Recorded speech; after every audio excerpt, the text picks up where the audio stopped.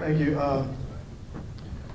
When I first found out that I was speaking 13 out of 14, I was a little upset, but I said, why do you got me towards the end like this? But I'm glad that it happened because I get to respond to some of the earlier comments that were made about particular things that I find kind of interesting. I would like to thank South Point as well. I went to Sunnyside. I want to thank South Point for my fiance, for one. Thank you. Also, the 7 carries, 150 yards, 3 touchdowns that you guys let me get. I want you to know I appreciate it because that was the game that put me on the map to where I got interviewed weekly. I want you to know that I appreciate that. Because everybody was, oh, South Point, South Point. Yes, I like South Point too.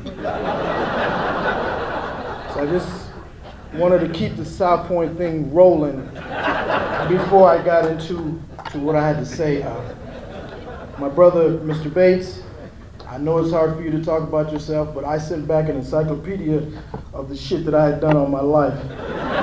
Because it was so great, I just didn't know what, and they told me trim it down a little bit, and I said, okay.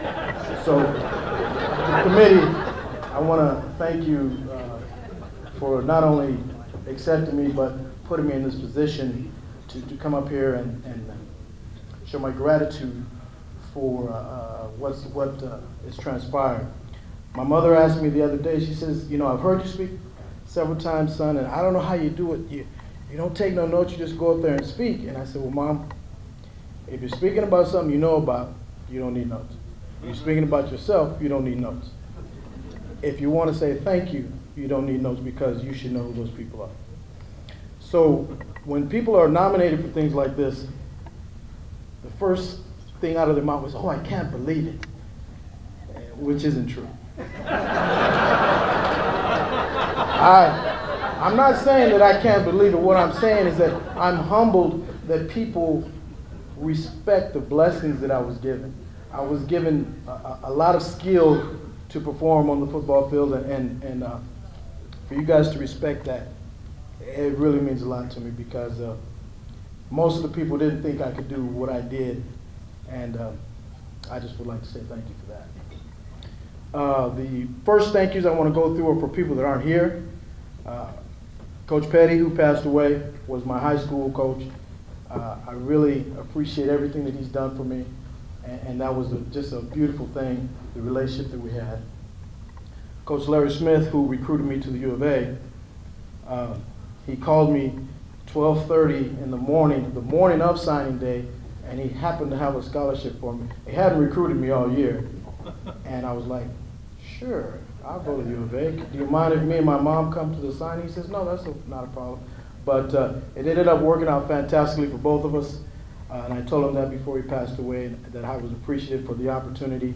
And to be able to play in your hometown was a phenomenal thing. The next person is my grandmother. My grandmother loved me to death. She wouldn't watch me play because she doesn't want to watch people jumping on her baby. So she would never watch me play, but I had to call her after the game and say, I did this, I did that. And she was like, okay, are you hurt? And I said, no, everything is fine. But she taught me that. She says, David, whatever you do, don't try to be one of the best. Be the best. So they have to come and join your team. And that's the way I've carried myself through my life. I've always tried to be the best that I could be or that could be done because of the little things that she told me. And I was asked the other day, if you could take a blue pill and bring somebody back or a red pill and be a billionaire, which one would you take? And I would take that blue pill any minute just to hug my grandmother again because I loved her so much and she was just a great woman, and I just really want to thank her for encouraging me to do some of the things that I did. The next person I want to say thank you to, it was in 1972, we were playing stickball, where you set the ball on the T-ball, and you hit it. I could have played baseball too, Jerry, but I just didn't. I hit the ball, and I'm running home, and I'm safe, but the coach calls me out. So, of course, being the person I hate to lose, I pick up a rock, and I throw it at him, and I hit him in his leg, and he kept walking. I'm like, that son of a gun didn't feel it. So I pick up another rock, and he turns around and says, who threw that rock? And I'm thinking, my teammates got my back. David. So he takes me into the PE room, and he introduces me to the holy man. Now, you guys don't know what the holy man is. The holy man is the paddle with the holes in it, so there's no wind resistance. This is when school was really school. So he gives me these swats and tells me, I know you hate to lose, but you got to learn how to lose. And I'm like, saying words that 8-year-olds shouldn't know in my mind, of course, because I don't want another swat. And I'm like, I think I understand what you're saying, but, I still hate you. But, Terry Seward, I love you. And it's hard to explain how that transpired, how we grew together after all these years, but this wouldn't be right. It wouldn't feel right if you weren't here with me to celebrate this. And I just want to say that I love you so much. Thanks. Thank you.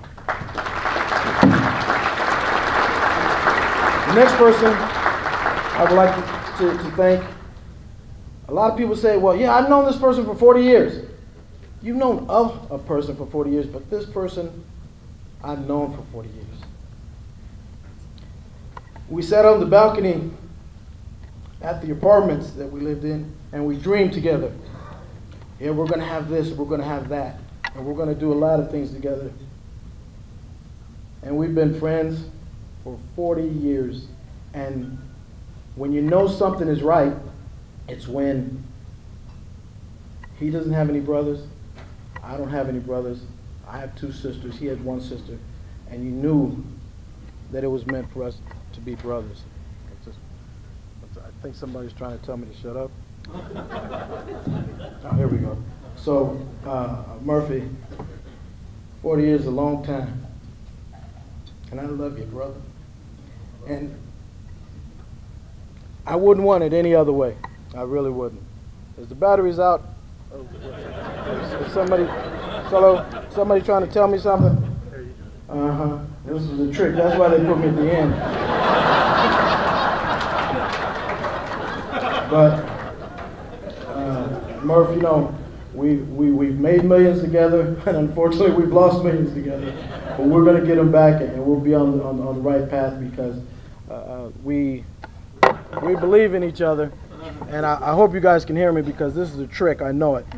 And I just want you to know that I love you from deep inside my heart.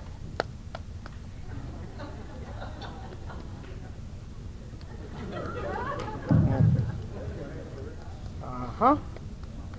Well, let me just speak up a little bit.